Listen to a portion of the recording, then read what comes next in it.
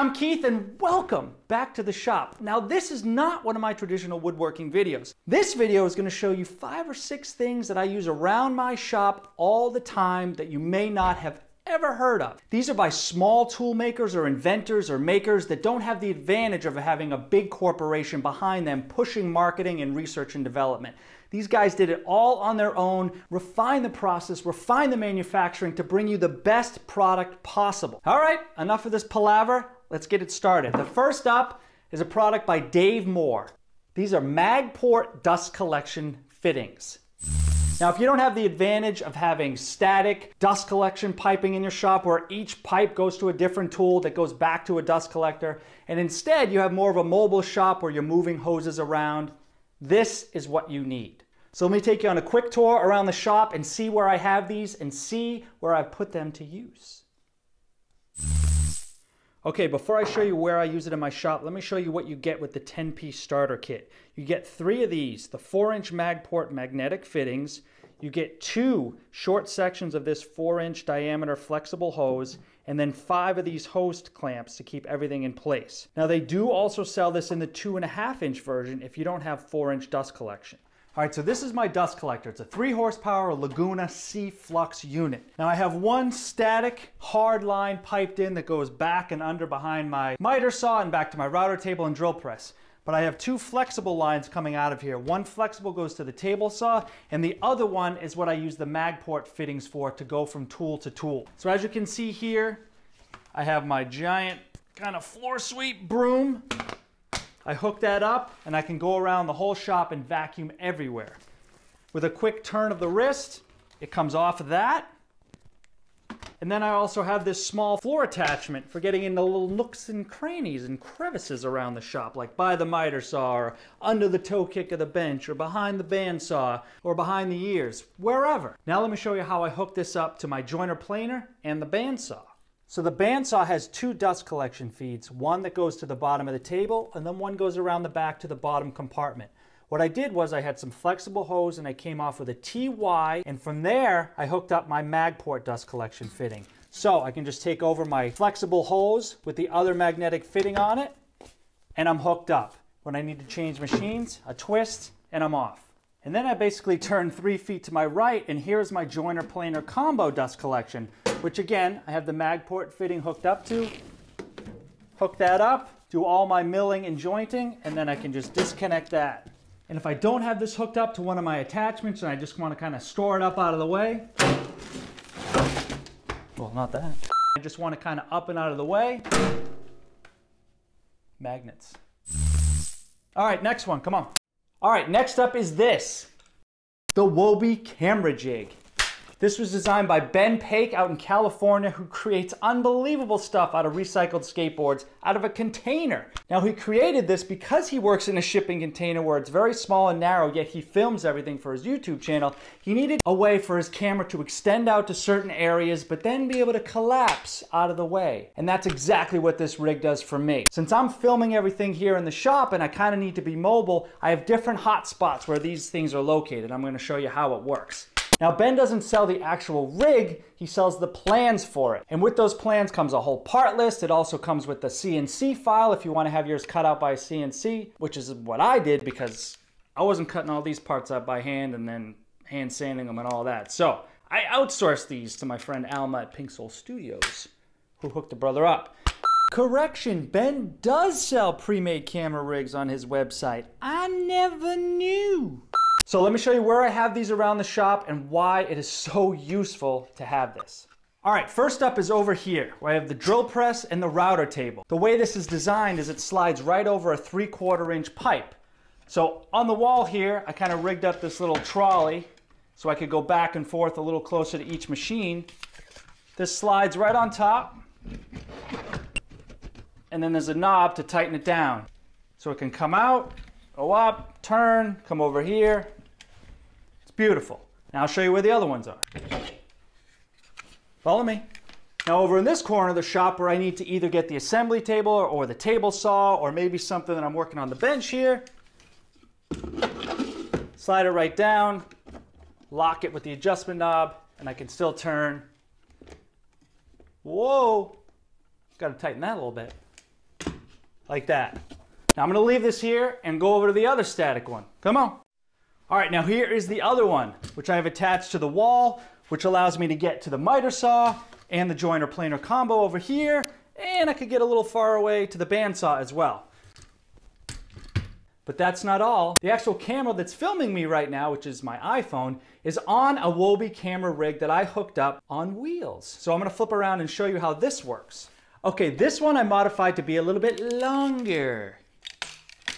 This is ideal for getting shots over the table saw or on the bench. Those up-close shots I really can't get with any of my other satellite units.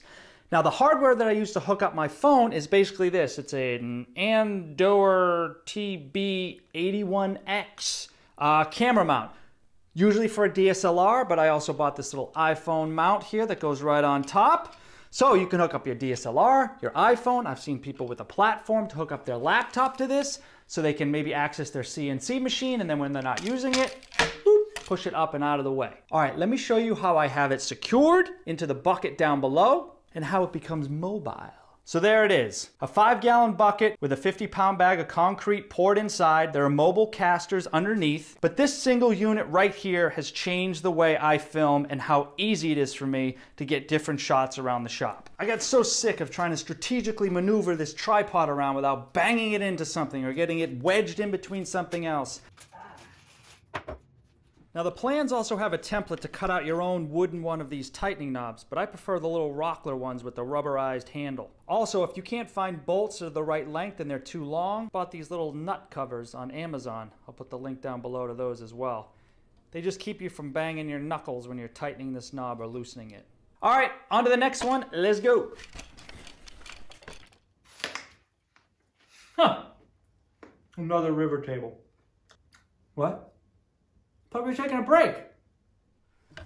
Okay, next up is this, the Kerf Cut Pro. This was designed by Glenn Revheim. Now this is actually a prototype which Glenn sent me to try out, but what it includes are 3D printed parts, this sliding stop, and then this fixed end stop. The extruded aluminum rail that it rides on isn't part of the package just yet. You'll have to buy that separately along with the metal rule separately. I know Glenn is working to kind of sell this as a whole package, but right now all you can purchase are the 3D printed stops.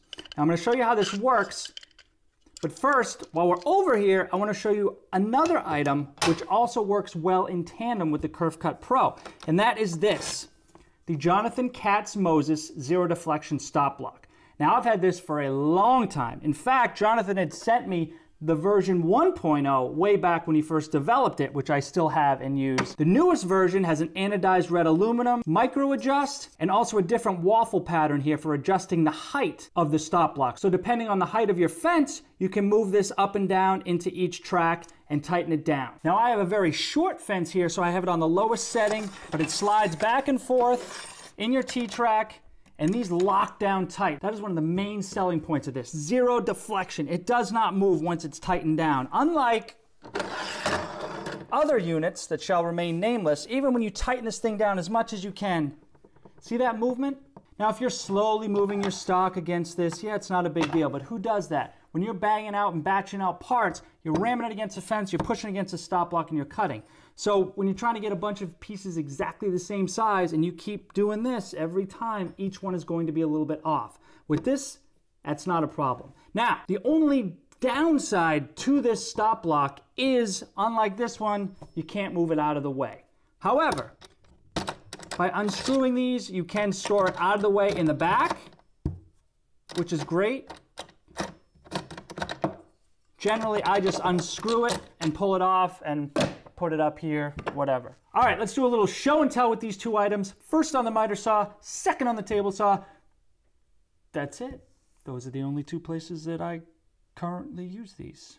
Yeah, so let's do that. As I mentioned before, this is just a prototype. I believe on the newer version, there's only one tightening knob and one tightening screw on this end, and it rides on a rail with only one T-track. But all the functionality still applies. Now when you flip this thing over, you'll see right here these tabs. Maybe we can zoom in on those. These are 1/8 of an inch tabs that are designed to fit perfectly in your zero clearance insert with a 1/8 full kerf blade. If you've made a 45-degree cut on this and this outside left edge is not perfectly in line with your blade, then this is not going to work properly. And conversely, if you like to cut on the right side of your blade, if the right side is not perfectly in line with the outside teeth of your blade, it will not function properly. So what you do with these tabs is you put them in your zero clearance insert, pull them over to the left, and slide everything back against your fence. So the adjustable stop is against the fence, as well as the fixed stop over here on the left. Now for my purposes with this shorter rail, since my fence doesn't start until way over here at about 16 inches, this jig doesn't work exactly how I would like it for shorter pieces. But I can show you how I use it with short pieces in this fence, as well as if I get a longer rail that will come in contact with my existing fence out here. So with the tabs of the sliding rail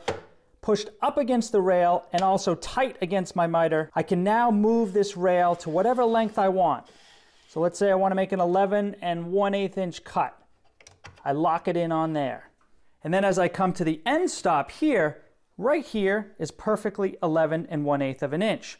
Now, since my fence starts over here, I'm at a little bit of a disadvantage on the shorter cuts for right now. What I would typically do in this situation is I would come with a stop block and drop it right here and then clamp it to my fence. So once I get the longer rail and I'm working with longer stock, this then comes out here, comes in contact with my fence, and waiting in the wings is the JKatz Moses stop block to create that production stop that I need. Now one of the other great features about the JKatz stop block is it can come all the way out almost to 1.5 inches, I believe, away from the fence and still be completely accurate and have zero deflection.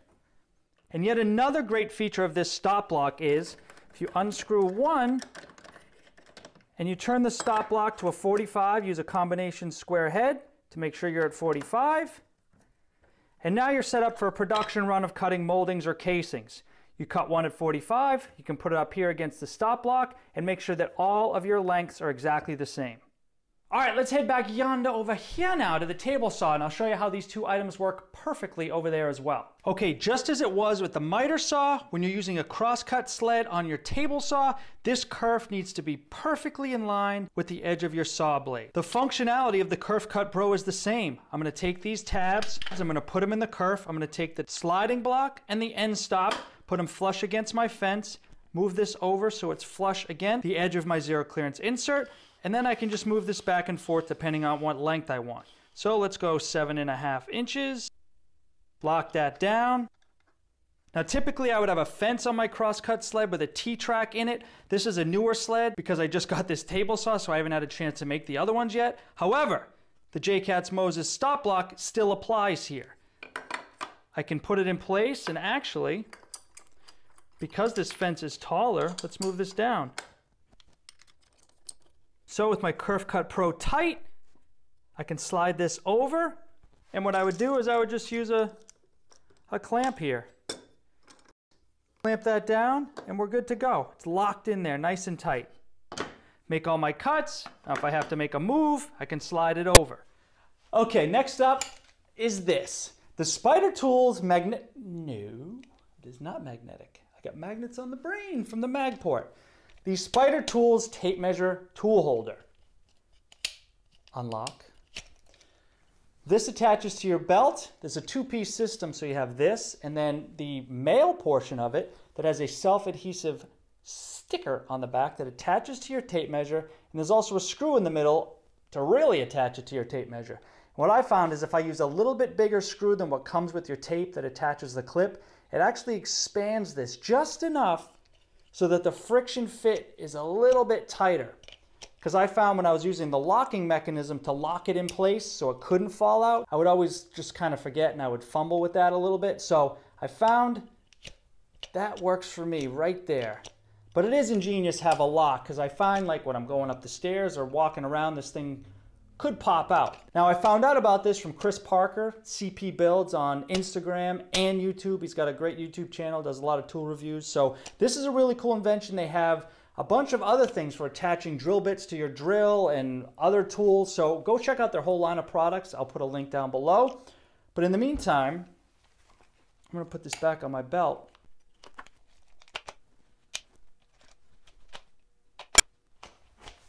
And show you the next one.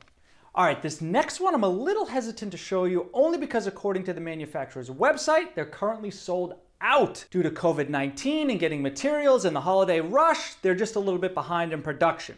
However, the letter on their website says they will be back up in stock very soon, so I encourage you to bookmark the link I have below and just keep checking back. So what is this I'm talking about? This, the Zack Rabbit countersink set with belt loop. This was designed by Brian Griffin and his son Zack, who's a tiny house builder. I've had this in my workflow for almost 2 years and I absolutely love it. Okay, first off, here's what comes with the kit. You have a 7/64, a 1/8, and a 9/64 drill bit with a countersink. Hidden under there you can see is an Allen wrench for swapping out the spare drill bits, which are located here on the back. And there's also a plug cutter. It also comes with dual-sided drill bits and this magnetic collar. So with the belt clip on the back, I can just attach this to my belt. Most people wear a tool belt, I do not. So right into my regular belt. And with my drill bit chucked up in my drill, depending on which size you want to use, drill your hole, drive your screw, back in the holster. You want to use the next size up? Okay. Next size, no problem. And I suppose we should give you some kind of an action shot here.